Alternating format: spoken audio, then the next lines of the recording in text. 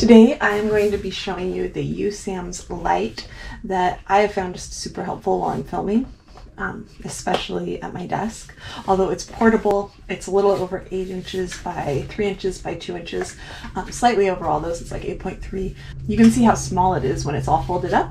And then, let's see,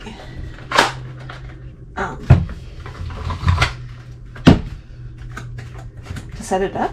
So from here, I can decide how tall I want it to be. This stretches anywhere from 13.7 to 49 inches. I'm going to put it down so you can actually see it. Inside, you have the little prongs that you can open that are going to hold my phone. You can use this phone to hold your phone vertically, like this, which is awesome because then you can adjust it to the angle and exactly how you want it. And while this has great vertical height, it's also super helpful when I'm filming either, let's see,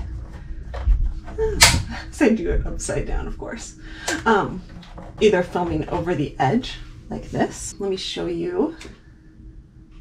There's the lower light. There's also a light on the upper side. This is great for when we're doing this sort of thing. Let's put this down. If I was recording myself, I could have this forward-facing light. And there's the back-facing light right there.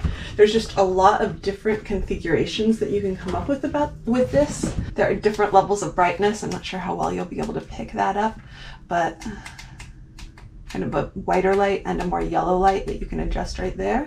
So with my iPhone, which is a 12 mini, I've mostly just been filming right here, pointing down.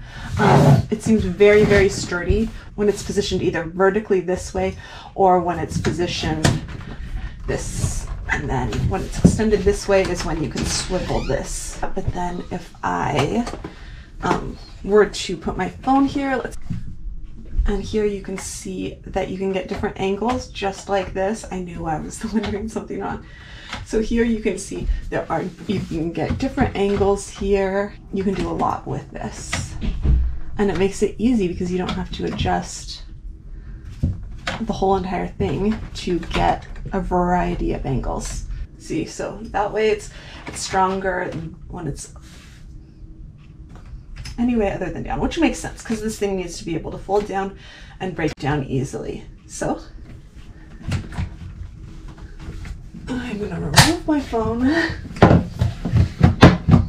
and then I'm going to put this back here. I'm going to click these in and then I am going to fold this thing down. Which way? Oh, and make sure you unlock it to fold it down.